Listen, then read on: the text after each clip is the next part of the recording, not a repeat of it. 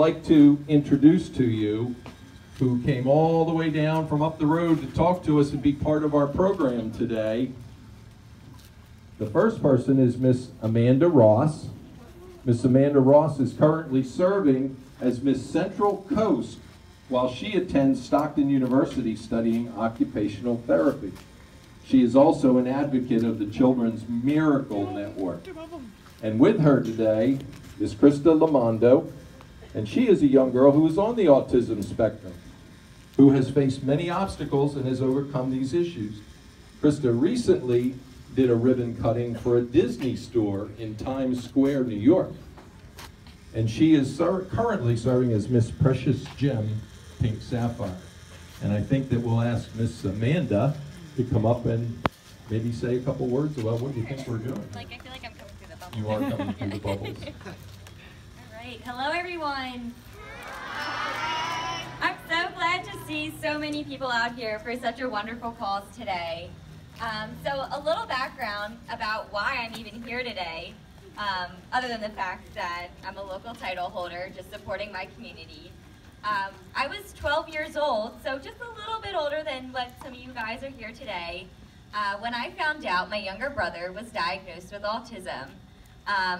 You know, being 12, I didn't really know what could I do to make a difference. How could I be able to promote change? How could I change the view of my own friends? And how was I going to teach people what my brother had? And it was a very scary thing for me because I take a lot of pride in being an older sister. Who here is an older sibling? Raise your hand. All right, okay. Even being a middle child, right? You still have that responsibility of being an older sibling. Who here would do anything to protect and support their sibling? Yeah. Yeah. So that's kind of where I was at when my brother was diagnosed with autism. Promote some conversation. But I just wanted to make sure that he was going to grow up in a world where, one, he would be accepted, two, his challenges would not defeat or define him, and three, I just wanted to make sure that I could form a relationship with my brother that any other sibling would have. So I found Faces somehow. My mom introduced Faces for Autism. It was a family support group that kind of helped us transition into this new roles that we were taking on with my brother's diagnosis. And pretty much, they started blowing bubbles for autism. And 2 weeks after my brother's diagnosis, which was in April, I put together a quick little spiel, presented it to my teachers and my principal, and they let me take the whole school outside to blow bubbles, and that's where it all started for me. And I was only 12 years old. So after today, I hope you guys go home and you find your own little passion and you're able to be able to make a difference in some way, even if it's blowing a bubble. Just as simple as that. And I don't know if we briefly talked about it, but the bubble is a symbol of hope. So I want you also to take home with you today and share this experience with your families. And every time you see a bubble, I want you to think of how wonderful it is and how freeing it is, and to be able to look up into that hope and bring that into your own life. And today also, I would challenge you to make a new friend, someone who is different from you, because differences is what makes the world so interesting and so wonderful. And through my own experience and through my brother's experience with autism, I was able to meet some pretty incredible people that are standing behind me today. And I was able to meet some incredible friends, right, Krista? Yeah. So me and Krista are the same age. And come on, Krista, come on up. So Krista has autism, right? But we actually have so much in common, and we are the same age, and we actually found out when we were younger, we actually were in the same dance class together. And then, you know, we grew up, we went our own routes, and then I found Faces, and here we are today together. And Krista is probably one of my best friends. So I encourage you to go and make a new best friend today. And I think that our differences are what makes us a dynamic duo. It makes us kind of, you know, face the world head on. So that's what I challenge you to do today. Just go out and make a difference and know that you're never too young to start to do something in your community. So don't be, you know, afraid to get out there and start speaking. And I want you to think of that how you felt when you had to support or you wanted to protect your sibling, I want you to think about that. And that's what I want you to do for all the individuals out there with autism. So, thank you guys. I think maybe Krista might be speaking. I don't know who's next on the agenda.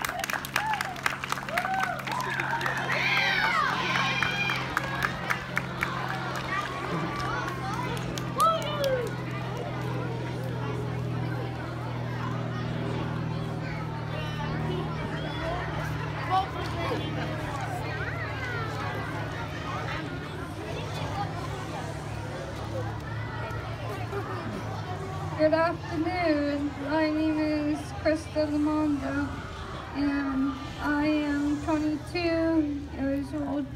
I was diagnosed with autism when I was 13. Currently in New Jersey, 1 out of 34 children will be diagnosed with autism. I have autism, but I am like you. I like to watch TV, go to the movies, play baseball, and hang out with friends. I am also different than you. I don't always make eye contact when I should, and I don't always know when someone is serious or joking. I can't speak for everyone that has autism, but I am sure that most want what every typical person wants: to be accepted and to belong. Autism is just part of who we are. Remember, in a world where you can be anything, be kind. Thank you.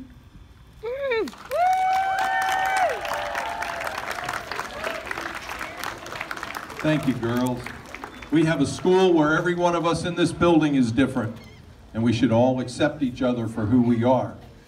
And people with autism, they should be great with autism, not despite their autism.